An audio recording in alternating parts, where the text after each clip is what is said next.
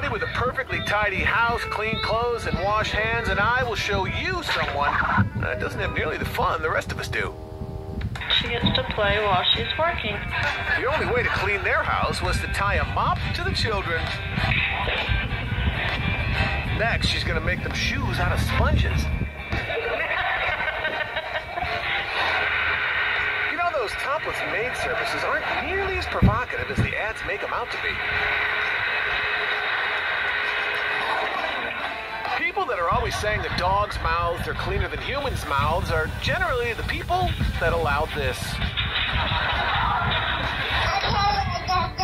Before you conquer the carpet, you have to conquer your fears. Come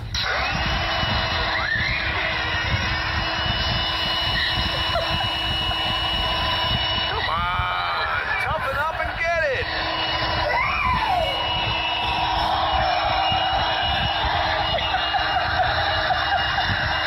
Don't clean angry. Don't clean angry. Sometimes it's just too much. Rather than wait for him to shed hair all over the furniture, carpet, and drapes, they're sucking it up from the source. And he likes it. For a baby, Eli is a little uptight. He didn't mind falling down.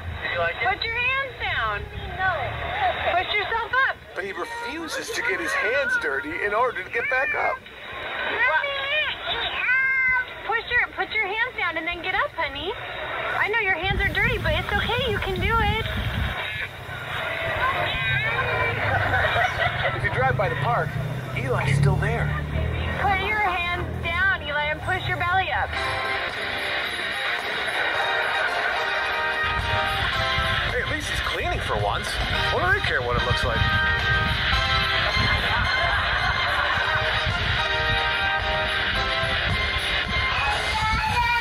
Jesse is obsessed with being clean. Jesse, it's just dirt from your feet. He doesn't even want to touch the dirt that came off his own body. Jesse, it's just dirt from your feet. Look it.